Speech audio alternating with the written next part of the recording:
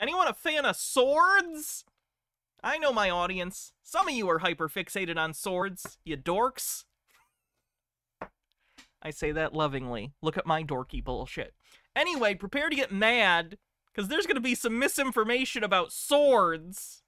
Metal armors and swords and the knights. What if I tell you that these are like electromagnetic weapons? That's why they were made of metal. Everything we understand. That's why they were made of metal, because they're electromagnetic weapons.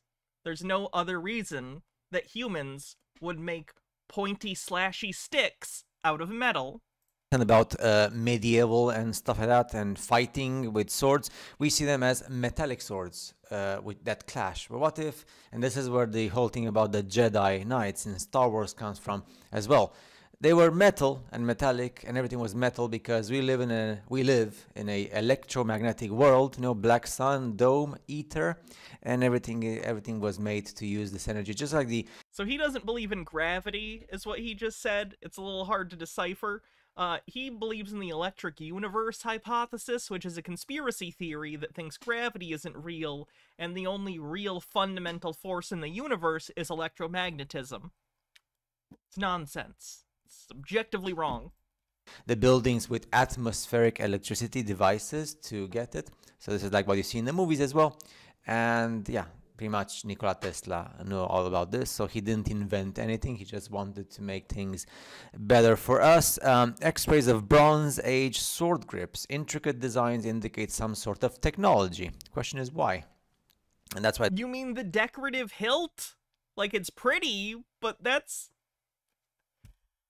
not magic. It's not for electricity. It's literally because they want pretty hilts for their swords, because the sword was a social symbol, not simply a weapon. These were clearly also status symbols of some kind. I don't know how practical these swords even are in a fight. They just look nice. Funikigami says, misinformation about swords. Is this a friend of Shadversity? These designs are so, because at the end of the day they were metallic based and for the circulation of the electromagnetic field and power. That's why coils, just like the Tesla coils, but the ones before, Egypt had these as well. Coils generate. You just gotta throw ancient Egypt in there somewhere. Vortices. Vortex creates an electromagnetic field, and we are electromagnetic beings, and everything is electromagnetic. Magnetic field conducts currents in and out lines of force in a torus circuit. And speaking about this is like a screenshot from like a real display of people doing this. Those are cool. I've seen those shows before, but they're standing on like coils that are constantly pumping tons of electricity through them. Like, they can't do that when they're not standing on the pillars. They're literally using the show weapons as conduits. But, like, I don't even think those weapons are probably actual weapons. They're literally just made for that, to shoot stuff out at each other for a show. It's a performance. Using the electromagnetic and electric forces of the environment. In Game of Thrones, when they show, and not just Game of Thrones, even video games and other movies, when they show these swords on fire, well, electricity can create fire. I mean, okay, that doesn't mean electricity is fire. It is not. And light. So for a primitive person who does not understand vocabulary of electric forces and electromagnetic stuff and technology, if they see a metallic sword that displays light or like heat, it's the electromagnetic current that displays light and also heat, and even. But that's clearly fire. Fire. Fire doesn't look like electricity. Can be created just like we see today in the forces of the electric current, right? And that's, you know, that's pretty much now I understand this whole magic and focusing on the swords, you know, back in the day, and we're gonna see about the metallic armor knights as well. But yeah, this is what and this. Why would they be wearing metal armor? Wouldn't that be the worst thing to wear if you are fighting someone with electric powers? Because it's conductive. Famous Nuremberg from the 17th century, so-called. What is lightning bending if not advanced fire bending? Called. You know, that is the Last Airbender canon, so I can't really argue with that, can I? 1650, the games, well, Tesla coil games in the 17th century, and if you do a zoom, you see that it's not fire, it's electricity and electromagnetic currents. And this is where the Jedi Knights from Star Wars got their inspiration. Well, the creators of Star Wars. Although I don't like Star Wars because they make the country of the man of the mustache from the 20th century look bad.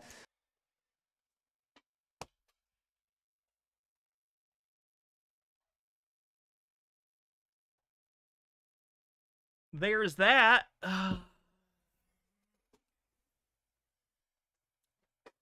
Overt anti-Semitism on the bingo card.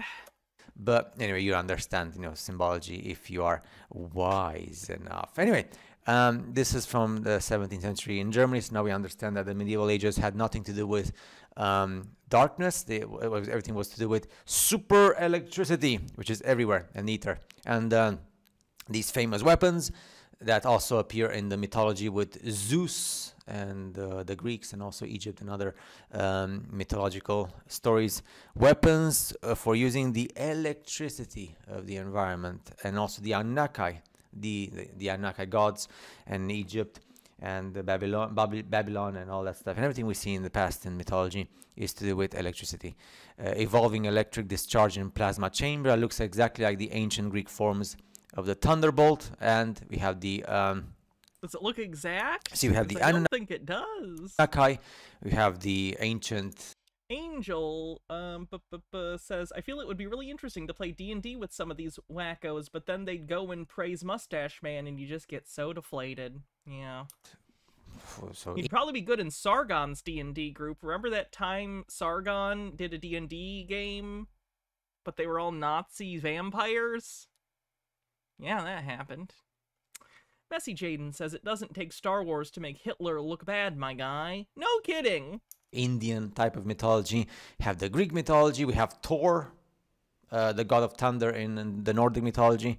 Remember, I'm just watching the Avengers movie right now, and I just love the character of Thor.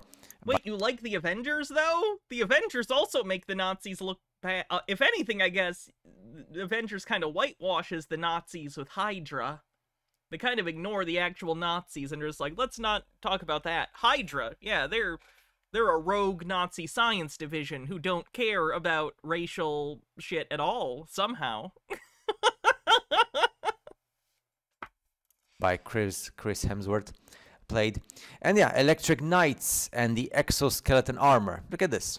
You know, when we say about the metallic... Red Skull works closely with Hitler, but in the MCU... shockingly never says a thing about race ever.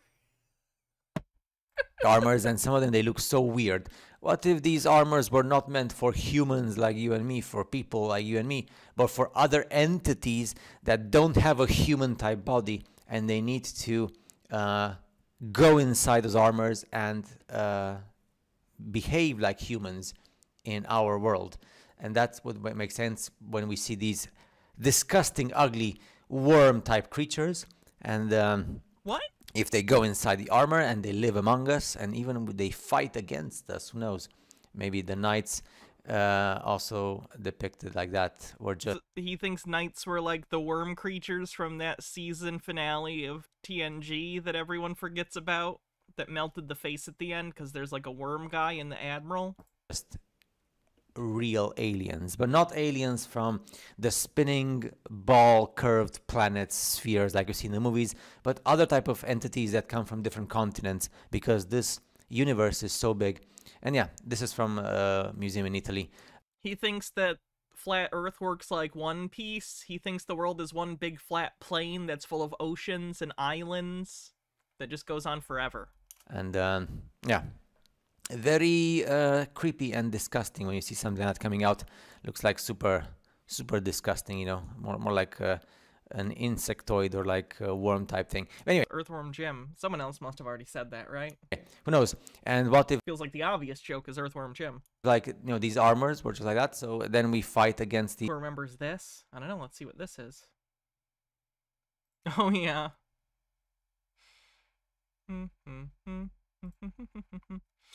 I'll do the voices, why not? You mean that's not just some crazy disguise? I've been working with a Nazi! But of course, why are you so upset, Joker? From what I've read of your exploits, it seems obvious you would make a superb Nazi. That mask must be cutting off your oxygen to your brain. I may be a criminal lunatic, but I'm an American criminal lunatic. Keep back, boys. This creep is mine. How unfortunate. Such misplaced patriotism. And now you die! And they try and kill each other.